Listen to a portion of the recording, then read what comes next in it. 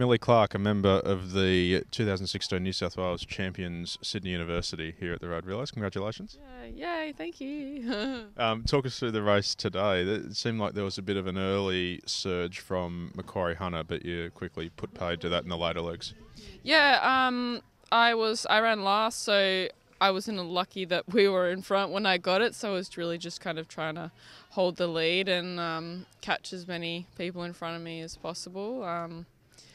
We did well. The other girls ran really well and opened up a good lead, and we held on, and it was just, really fun. Pretty good hit out for you, only 4K going into an Olympic marathon. How was that? It's a little scary because you finish and you're like, I've still got another 38 to go.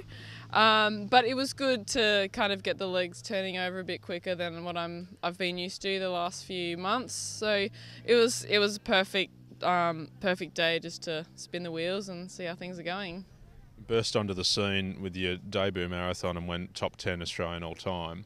How's the training been going since then? Yeah, it's been going well. I've put in a lot of Ks and done a lot of hard work the last couple of months. Spent a bit of time in Flagstaff at altitude and got back to Sydney and just tried to, keep on keeping on. And it's come together well. And now I think it's only a month to go. So the last, 4 weeks is just about staying healthy and sharpening up a little.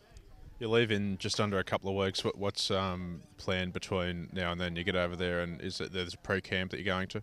I leave in about 10 days, and then I'll spend a week in Portland, just kind of cruising around. I like Portland, and it's a good area to be in. And then I'll go to Florida, meet the rest of the athletics team there, and spend about 5 days there. And then, we go into Rio, and it's all systems go once we get there. First event of athletics in 2016. Milly Clark, congratulations on today and good luck in Rio. Yeah, thank you. Thanks heaps.